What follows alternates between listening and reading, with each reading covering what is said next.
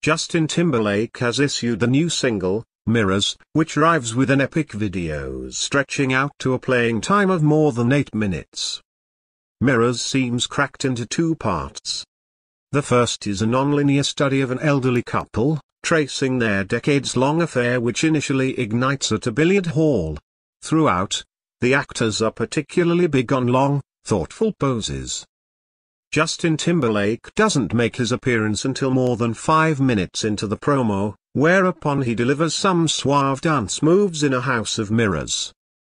A serious-looking Timberlake is surrounded by images of a young lady in a blue rin swing, evoking memories of from Blade Runner. The clip opens with a dedication to William and Sadie, apparently a nod to Timberlake's grandparents. Floria Sigismondi, who helmed The Runaways, is the director.